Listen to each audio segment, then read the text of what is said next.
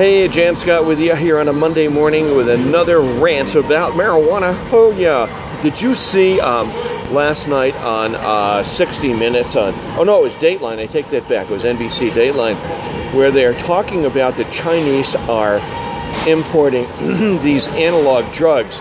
They take stuff that looks like marijuana and they add chemical additives to it, and then they send it all over the United States to all the pot shops and head shops here in Boulder and Denver, and then they sell this stuff to the kids, and they don't know what it is because there's no balance on it, there's no measures, there's no anything, and then the kids take it and they die from it. They overdose and die. So Dateline did this story, and I posted something up on Facebook about it yesterday with some parts of the story, and people wrote back in and said, "You are disgusting, that is hate, you are ignorant."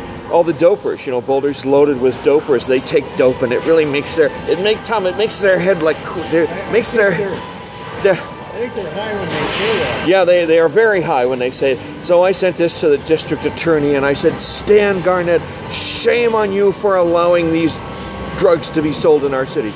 Boulder Police Department, shame on you for allowing these drugs to be sold in our city. Joe Pele, Sheriff, shame, shame, shame on your entire department."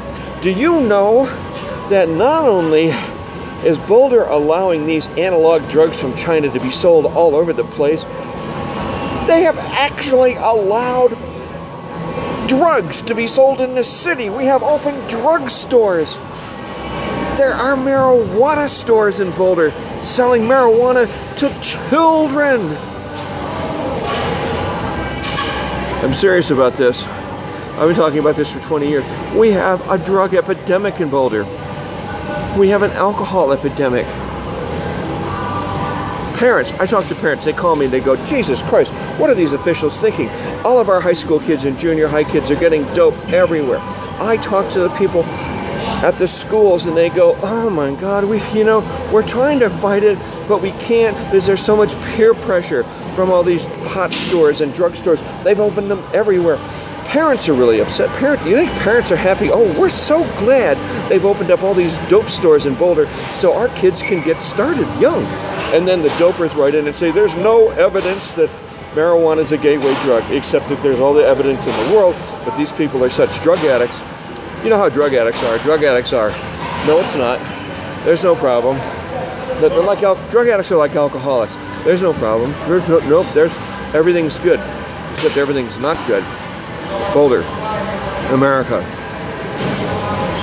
We have a big problem on our hands. So here's my solution. Let's get the DEA to come to Boulder, throw the district attorney and his entire staff in jail. Take them out in handcuffs. Oh, I'm the DA, you kid.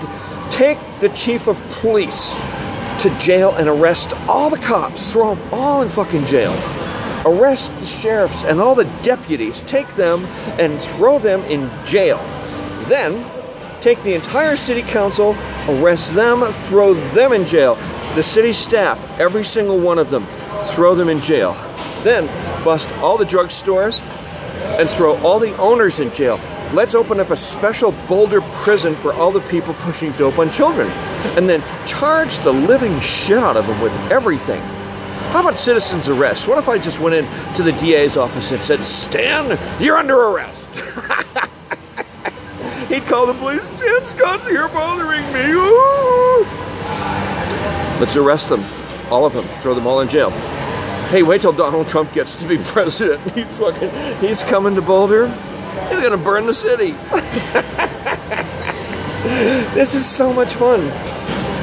You know what else we could do for all those people that allowed dope to be sold in our cities? We could waterboard them. You ever been waterboarded, Tom? Tie them down, waterboard them. Jann Scott, talk show host. Hey.